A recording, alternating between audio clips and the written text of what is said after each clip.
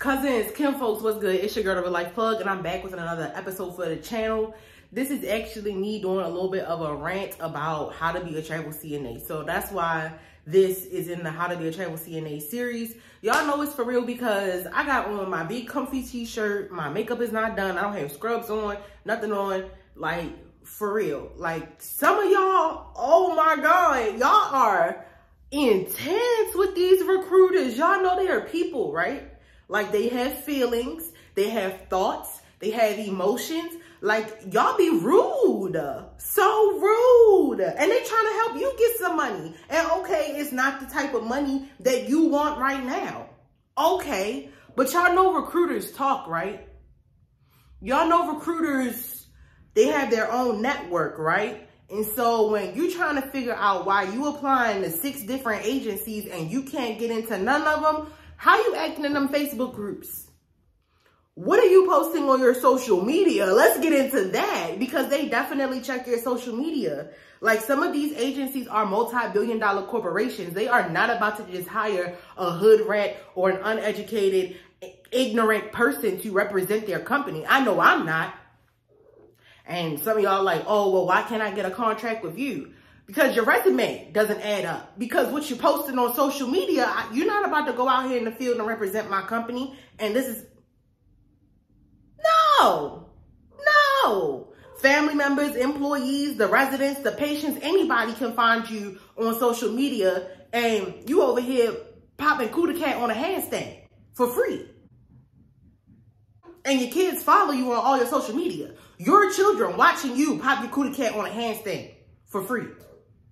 That might be okay for y'all, but that's not okay for my company. As it pertains to the Facebook groups and when recruiters post the contract, if you don't like the contract, don't like the contract.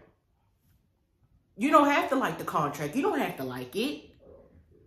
But being rude and nasty and ignorant on these statuses the way that some of y'all are, oh my goodness. I feel bad for the recruiters. And again, you wonder why you can't get a job. And sometimes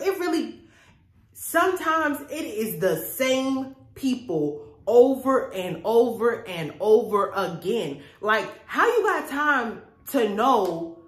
Like, I post across 12 different Facebook groups. I should not see you on 7 of my posts.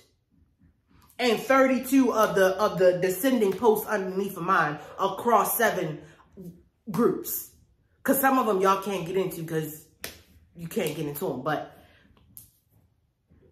like, what's up with y'all? Like, why are you so miserable? So anyway, that's that part. That's the housekeeping. That's the house rules on that. If you see me post something and you don't like the contract, you don't like the information, please do not get on my post and get nasty or ignorant because I will get nasty and ignorant right back with you, agency owner or not.